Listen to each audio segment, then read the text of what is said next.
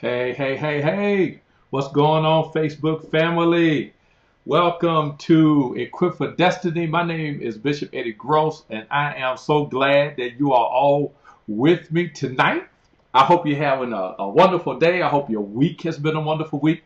Personally, my week's been a little challenging, but hey, I'm here. So, first of all, we just want to thank you all for just taking your time, man, to just meet with us every Thursday night, 7:30, as we just get together, man, and just get into the Word of the Lord. And so, again, I just want to thank you so much for being here. So, I just want to, before we get into our segment tonight, we've been talking about no more hurting in silence.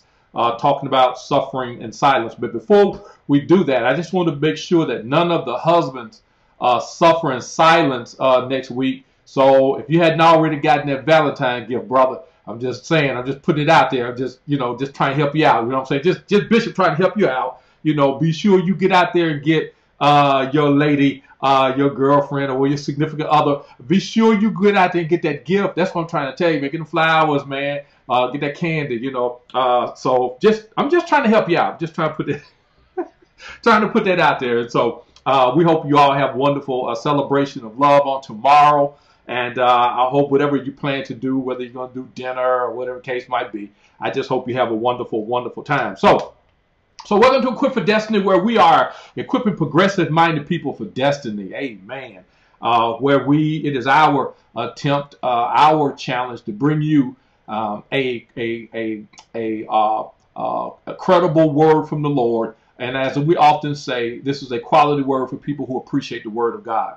And so we're just so glad to have you. So just to go ahead and get into the lesson tonight, we've been talking about suffering in silence. We've been coming out of the book of Genesis chapter 40. We've been talking a little bit about the life of Joseph. And so far, this is part 3. And so we talked about, first of all, part 1, suffering in silence, is first you got to admit that you're hurt. And so one of the things that Joseph did as we looked into this word a couple of weeks ago is that we come to understand that Joseph didn't sit there in jail acting like, everything was okay. And so sometimes we as Christians, we think that acting as though we are inoculated to life's disappointments and life's hurts and pains somehow makes us super spiritual. And I just want to say that that's not true. And so Joseph, in as much as he loved the Lord, was willing to say, hey, man, this situation hurt me. It hurt me deeply that my brothers sold me into slavery. It hurt me deeply that Potiphar's wife lied on me. It hurt me deeply that the brother forgot about me. And so we just wanted to enforce the fact that it's human to feel, and we have to let ourselves feel. And we can't, being spiritual don't mean that you don't feel. It means you just don't stay in your feelings, but it doesn't mean that you don't feel. And so we dealt with that a couple of weeks ago. So last week we dealt with the fact that we got to be willing to admit the confusion. And so Joseph was willing to admit that he didn't understand what he was going through and that didn't make any sense to him. And I think that sometimes that, God wants to meet us where we are, but we have to be willing to admit, first of all, I don't understand this, Lord. I'm confused, and what's happening to me doesn't make any sense to me. And we don't have to act like we know it all. We don't have to pretend like we always know what God is doing. Because I'm going to tell you, man, in my short period of walking with the Lord, man, here over 30 years, is that there are times when I had no idea what God was doing. Now, I had always had people who want to tell me what God is doing. I always had someone who wanted to pontificate to me what they thought God was doing. But sometimes you just don't know. And you have to be able to trust God in the midst of your difficult circumstances and your difficult moments, even when you yourself don't know what's going on. And so Joseph was able to trust God, even though he didn't know what was going on in his life. I just want to challenge you that you may be in a situation where you don't know what God is doing. You don't know how the end is going to turn out. But what you do know is, first of all, to never stop looking for God in the midst of your circumstance, because he will show up. So what Joseph didn't do was he didn't sit in his jail cell all in a corner all to himself waiting on God. He asked for help. And so that's what I want to talk about tonight, is that point number 3 is that if we're going to stop suffering in silence, and we're going to stop this pretending you know, what we project to people is not really what's going on with us. You know, how you doing today, Bishop? Praise the Lord. I'm blessed, highly favored. I'm walking on the clouds, got my foot on the devil's neck. You know, it's okay that, hey, brother, sister, I'm going through. Will you pray with me? Will you add me to your prayer list? Would you keep this in your prayers? I'm going through some stuff. I don't really know what God is doing in my life right now. It's okay. And so the thing that I want to stress upon tonight is that Joseph was willing to ask for help. Oh my God, the man was willing to ask for help. And sometimes, man, God can't meet us where we are because we don't want to, first of all, admit that we're hurt. We don't want to admit the confusion. And then we don't want to admit that we need help. And so sometimes we'll languish, man, in pain and agony and confusion and circumstances. And then people around us don't know what's going on with us. And then we blame God for not helping us while rejecting the help he surrounded us with. Oh, y'all not going to talk to me tonight. Yeah, we actually do that. We actually get mad with God because he's not showing up in our circumstances while we dismiss the people around us that God has sent to help us. Come on, help me somebody tonight. I have to say, ouch, amen. Got the t-shirt, got the video, got the coffee mug. You know, I got it all. I'm preaching to myself tonight. We got to be willing to ask for help. And why is it so difficult for us to ask for help? You ever thought about that? Why is it so hard for us to say to another brother or sister in Christ, our family, or whomever it is, hey, you know what, man, just, you know, today just ain't a good day. Sometimes we just start with the day. Yeah, no, you know what, I'm just not having a good day today. Instead of just, you know, projecting and pretending and disregarding our feelings and our emotions. Again, it's not that we should stay there, but you can't elevate if you don't first admit where you are. And so first we got to be willing to ask for help. I hope you'll say amen to that. And so we got to be willing to ask for help, man. And so the word tells us in Hebrews chapter 12, verse number 1, he says, therefore also, since we are surrounded, watch this now, by so great a cloud of witnesses. What he's trying to get us to understand is he's saying, wait a minute, I've surrounded you with people. And when he talks about that, he's talking about the great cloud of witnesses. He's talking about some of those who have gone on to glory, who are in the heavens now rooting us on, saying, come on, Eddie, you can make it. Come on, you can do it. Come on, you can keep the faith. Come on, you can make it to the end. But that's not just those, the cloud of witnesses in the air. That's also the cloud of witnesses that we got around us. I got a news flash for you. I don't care what you're dealing with. I don't care what you're going through. I don't care what your circumstance is. I don't care how difficult it may be. I don't care how hurtful it may be. I don't care how tragic it may be. Listen to me. You're not the only one to go through that. And so God has allowed, I'm blessed about it tonight. God has allowed somebody else to go through the very thing that you're going through so that they will have a frame of reference by which to minister to your need. Oh, come on, somebody. Yes. And can I help you a little bit? The reason you're going through what you're going through is that God has so entrusted you with that situation so that you will be able to minister to another brother or sister about what it means to go through that type of trial and that type of situation.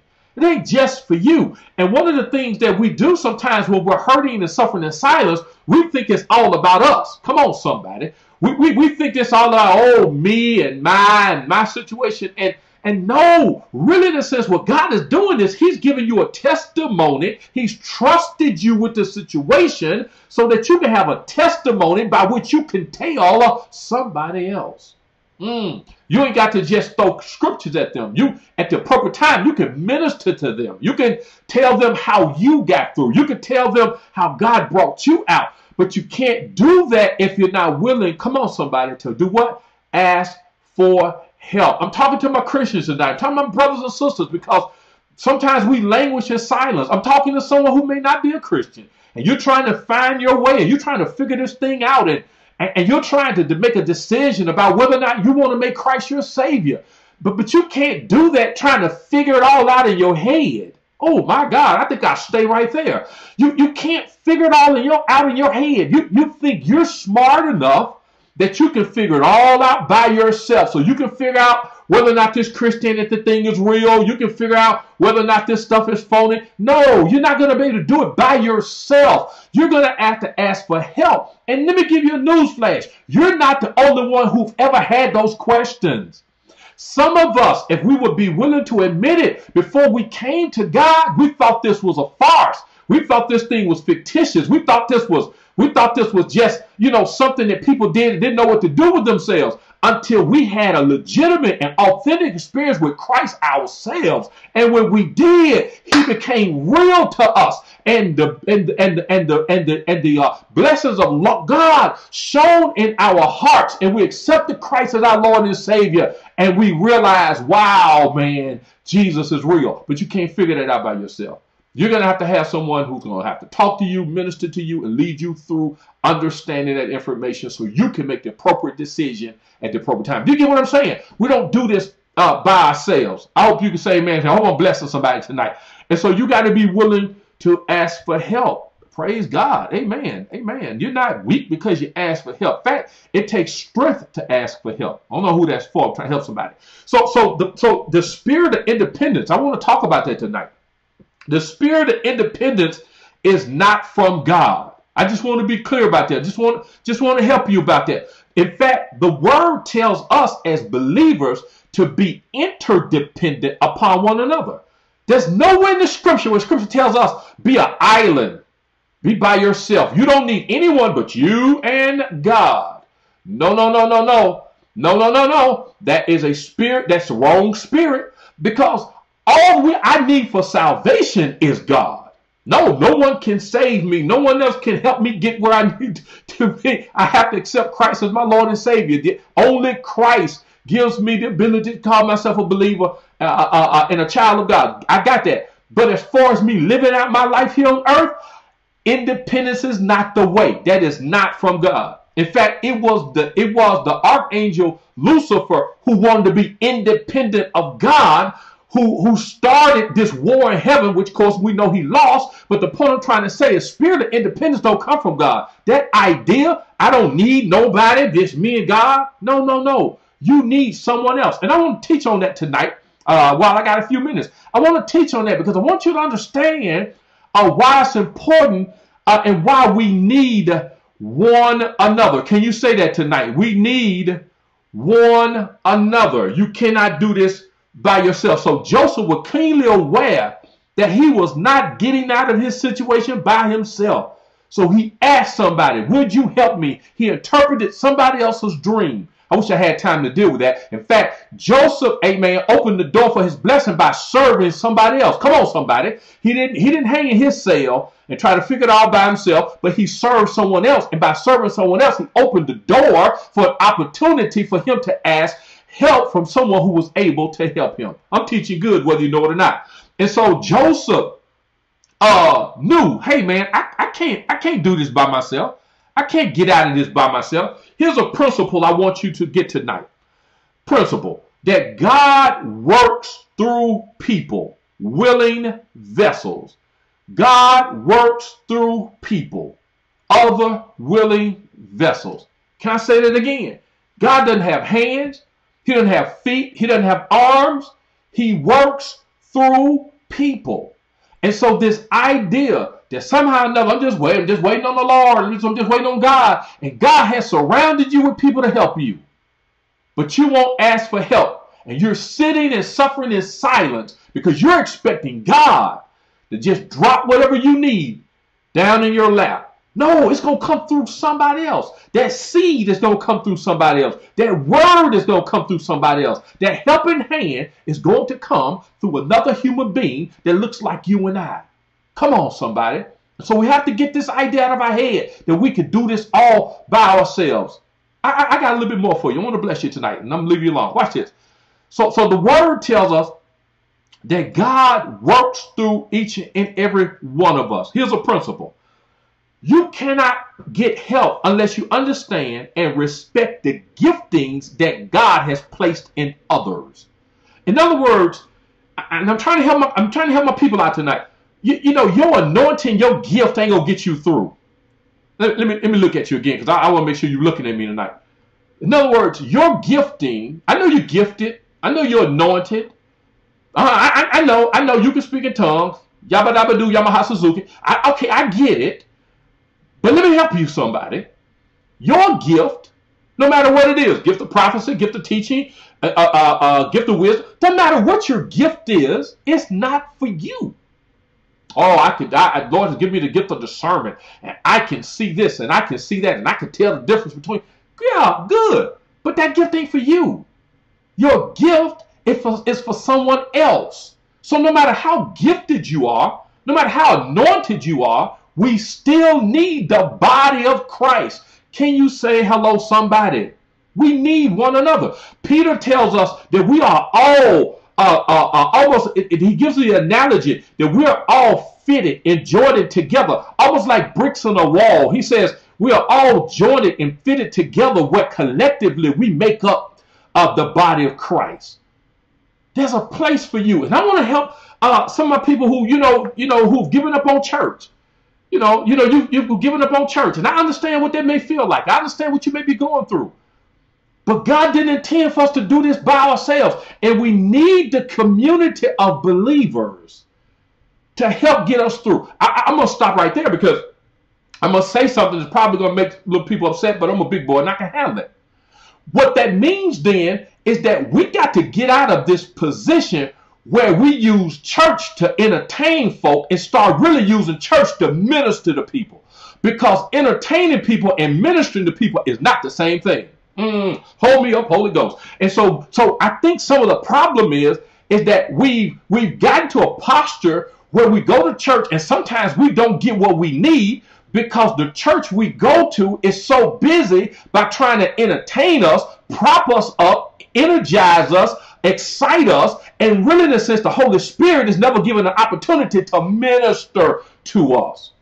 Amen. Praise the Lord. And so you need to be sure you're somewhere where you're being ministered to, not being entertained, not being made to feel good, not being entertained to feel like you in a clique. I'm talking about somewhere where the Word of God and the Spirit of the Holy Ghost is speaking so clearly that you know you're being nourished in your sanctified soul.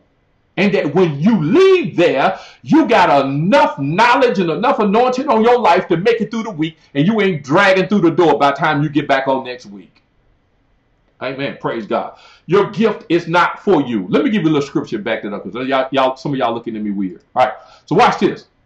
So the word says, watch this now, our gift is not for ourselves. The Bible tells us, watch this, in 1 Corinthians chapter 12. He says, watch this now. He says, therefore there are diversities of gifts, but the what? Same Spirit. There are differences of ministries, but the what? Same Lord. Can you say amen to this?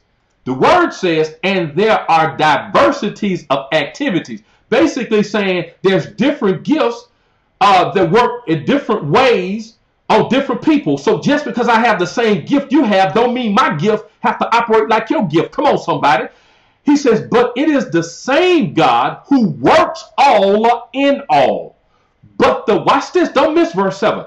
But the manifestation of the Spirit is given to each one for the profit of all. Oh my God, I feel like preaching tonight. And so what he's trying to get us to understand, he said we all got gifts. Each and every one of us got at least one. He says it is the Spirit of the Lord that gives every one of us at least one gift. He says, and every gift is not the same gift. I may preach, you may teach, or we have the same gift that operates differently. I may preach from the pulpit. You may not preach from a pulpit. You may preach out in the community. You may preach somewhere else. Your gift may be a little bit different. Your preacher may come through writing. Your preacher may come through song. I'm just saying, he's trying to get us to understand all of us ain't got to be the same thing. Everybody don't have to be a bishop. Everybody don't have to be an apostle. Come on, somebody. Everybody don't have to do the same thing. There's enough to do where we ain't got to mimic one another. Come on. Right? But in the end of the day, our gifts are not for us. Oh, my Lord. I want to talk to my people who like to cook. Amen. Praise the Lord. And you ever notice that when you sit down to cook a meal, and particularly when you're cooking for your family, and man, you got a pot of this and you got a pan of that, you got some baked chicken, you got some green beans, some black-eyed peas, you got some collard greens. Oh, wait a minute. I'm sorry.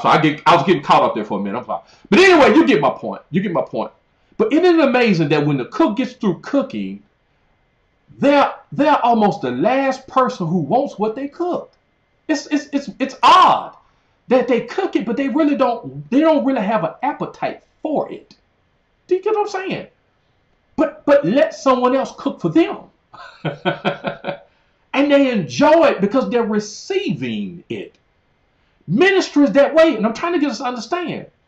When you're suffering in silence, don't disregard the gift that God has put in someone else. Because he put that gift in them to serve you. And if you're trying to eat your own cooking, you're trying to grow off your own preaching, you're trying to grow off your own teaching, you're trying to grow off your own, no, you won't grow that way. And so you need a mentor, or you need other people who are farther along. I have men in the gospel that I listen to regularly. I have what I call mentors from a distance. They don't even know they're mentoring me. Dr. Tony Evans is one of them. I read his stuff. I listen to his stuff. I'm always consuming something from him. Not him, Dr. Ravi Zachariah. Many of them, the great Christian apologists. I listen to a lot of people, read a lot of things because I can't feed myself. I'm trying to help you tonight. That whatever you're going through, whatever you're dealing with, open your heart. Don't let pride cause you to suffer in silence. Open your heart and let God usher in the word you need.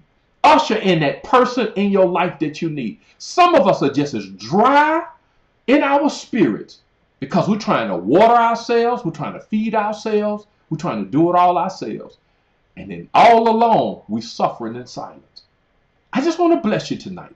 And I want you to know that God has surrounded you with the appropriate people. Yeah, be discerning, be wise. You can't tell everybody everything. I get that. But if you don't have someone that you can share openly from your heart, and you ain't got to pretend, you can you can stop speaking Christianese and just come out and say, bro, let me tell you something, man, I went through some day, man, that's some crap, bro. I don't know, this messed up. Someone you can get real with, you need to find somebody. And also, you need to be somebody that people can be real with. Are you so spiritual that folk can't even talk to you? Are you so anointed that people can't even share with you what they're going through because you're so quick to come back with scriptures and prophecies? And can you be real? Can people talk to you? Because there's people suffering in silence who need the gift that's within you. Okay? All right. God bless you. I'm so glad to have you with me tonight. I thank you so much for just coming by, just stopping by for a few minutes, man, to sit with the bishop. And I'm glad that you gave me the opportunity to speak into your life tonight. Again, my name is Bishop Eddie Gross, and this is the Equipped for Destiny podcast, where we are equipping progressive-minded people for their destiny. And if you want to find us, you can find us on Facebook. We're here, Equipped for Destiny. We're also on Twitter. We're also on YouTube. You can see us on our website at equippedfordestiny.org, where we have a lot of different resources for you there. We have a 1-minute devotional there that we do. We have other resources. We have other messages.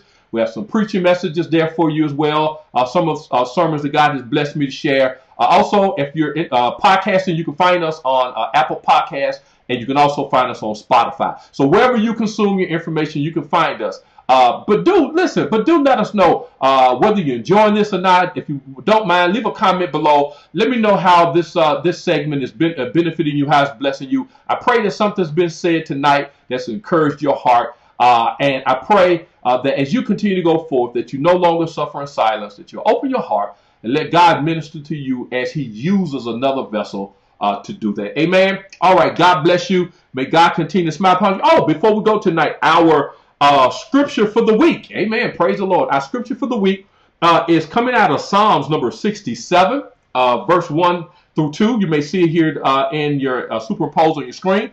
But that's going to be our meditation scripture for the week. I want you to read it and meditate upon it all week long.